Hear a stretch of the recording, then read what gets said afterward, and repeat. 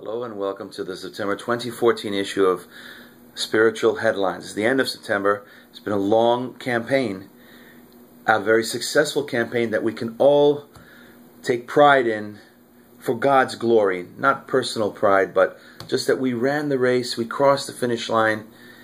We can hold our head up high, those of you who helped contribute and put this together. And now we're going to go on to the next race.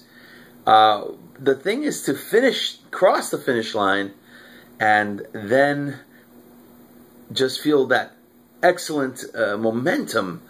Many of you helped contribute chickens with the express purpose of helping people less fortunate pull themselves out of a lower income bracket or poverty bracket to transform their communities and create a perpetual wellspring where the chickens will multiply. They multiply very fast like rabbits, and they'll be able to give eggs out immediately in the communities, and they'll also be able to, in time, it takes about 4 months, duplicate the exact same project and start another chicken farm or multiple farms of their own.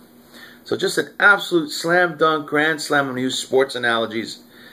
I want to thank each and every one of you. Those of you who haven't, you'll find the link to chickenblessing.com below, and it's PayPal. It's the most secure way to send assistance to someone from around the world. There are 2 projects that we were running current at the same time. One is for Africa, one is for Guatemala.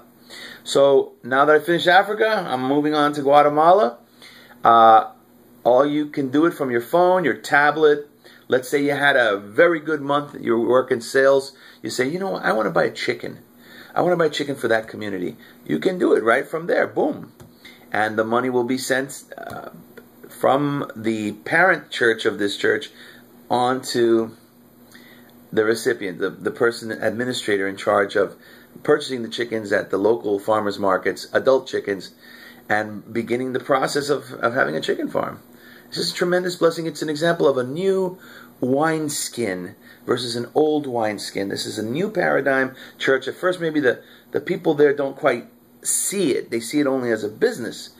But in all actuality, you're dealing with the people in the farmer's market. You have people coming in for eggs. You have people coming in for chickens. And you can talk about the good news of the gospel to them without it being where it's a pastor preaching to a bunch of pews. It's an entirely new perspective.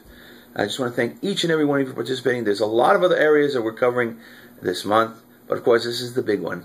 So congratulations. God bless you. We'll see you in October. Much love.